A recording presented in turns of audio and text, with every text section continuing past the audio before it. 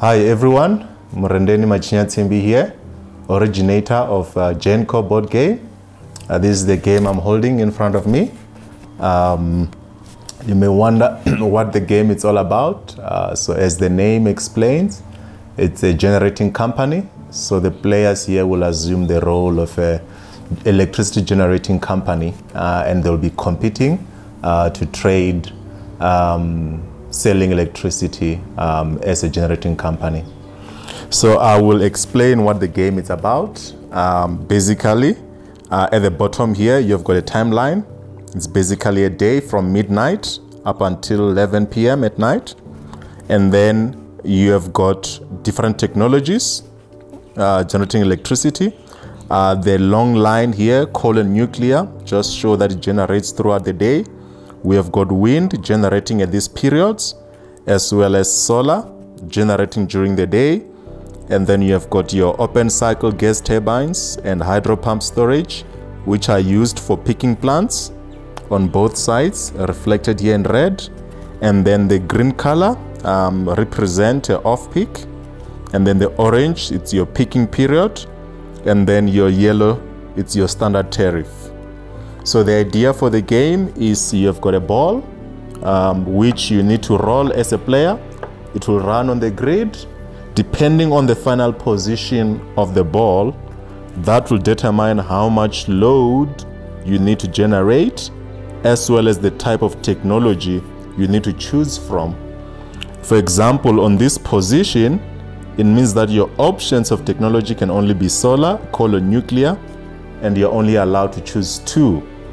Each technology has got 10 tags. As you can see here, this is solar PV tags. And then a player is only allowed to take 1 tag at a time per technology. So you can randomly take any tag, doesn't have to be from the top. In this case, you can generate 1 gigawatt. So there are different tag outcomes. You can get sink failure. You can generate 4 gigawatt. You can get cloud cover as an example, or you might have to do maintenance on the power plant. So each technology has got different tags, similar to coal, where you can generate, for example, 10 gigawatt, or you might not be able to generate because there's a turbine vibrating, or there's a wet coal. So these are some of the examples of how you can play this game where you're only allowed to take 1 tag. After you take 1 tag, depending on the outcome of the tags. So again, if you were supposed to generate 25 gigawatt here, if this was the final position, and your tags, you only generate 15 gigawatt as an example, it means that you've got a shortfall of 10 gigawatts, so you'll have to pay a penalty. But if you meet the load and you generate 25 gigawatt, you'll be paid. In this instance, you'll be paid twice because you generate during a standard tariff of the rate. So a maximum of 6 players can play this game at a time. And the age limit, it's from at this stage looking at matrix and higher. It can be used for business schools as well as university students and the corporate. So the idea of the game is really to simulate the electricity market. How will the market look like if there are multiple private electricity generators selling electricity into the grid? So each player will be representing a generating company. The player which sells more electricity makes more money, and the player who generates less obviously won't make more money. And the winner will be based on the person who makes more money. So at the beginning of the game, each player will be given a note of 100 million to start with, and then depending on how much they generate or the penalty imposed, they'll use this to be paid with. So the idea is to be strategic. Obviously, you'll make more money if you're selling electricity on your peak period or the red shaded areas where you know that you can multiply by 5 the amount of money you will be able to supply or generate electricity with. So if you generate electricity on a standard tariff, which is yellow, that will be multiplied by twice.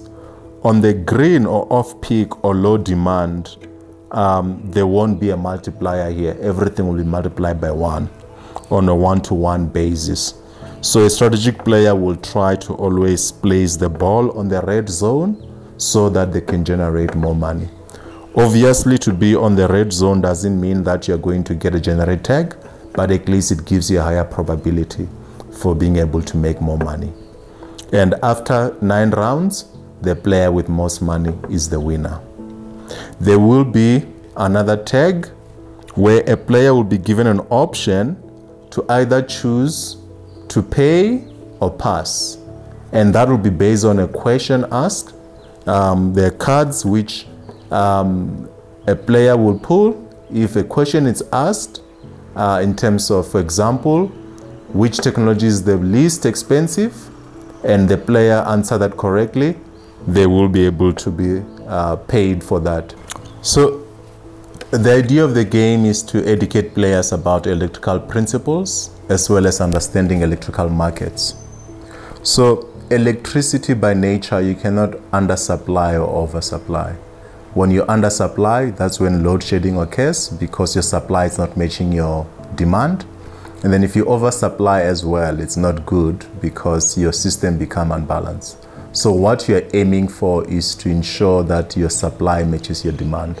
So if a player generates more than what the load requires, the player will be penalized on a fixed 10 million fee. But if a player undersupply than what they were supposed to generate, the player will only be penalized the difference of what the load was supposed to be versus what they generated. The aim here is that you need to ensure that you generate exactly what your load or the final position of the ball requires or determines. That's how you get paid more money. Thank you.